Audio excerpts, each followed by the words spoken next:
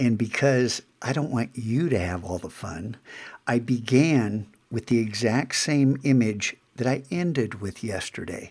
And the trick, I watched a few kids in class playing around with this, and the cardinal sin is always pushing it too far, taking the enhancement so far you start blowing out detail and color, and it just becomes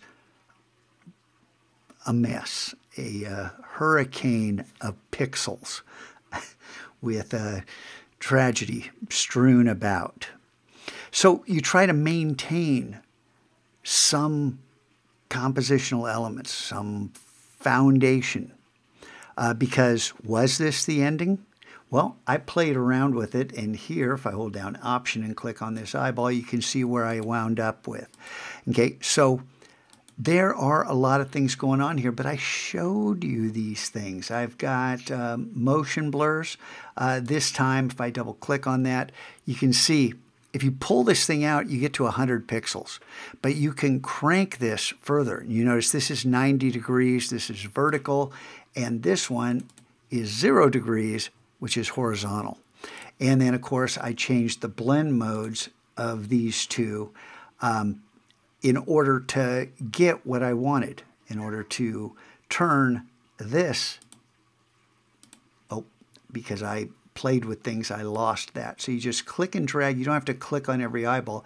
You just click and drag straight up and you can turn everything on. And as you do that, you can see the progression of how this changed from the original to heading back up the layer stack, how this evolved. Oops, these two need to go on. And wound up there. Now, is this the final product? Well, it's the final product of this layer stack. There's no saying I won't take this image and try something else tomorrow, because as you see, it still has definition. It still has really fine lines. It has detail.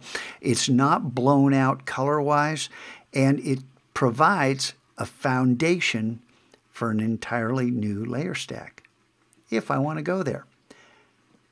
And that's the name of this type of creative process, is a little bit of creative chaos and control mixed together with always an uncertain outcome.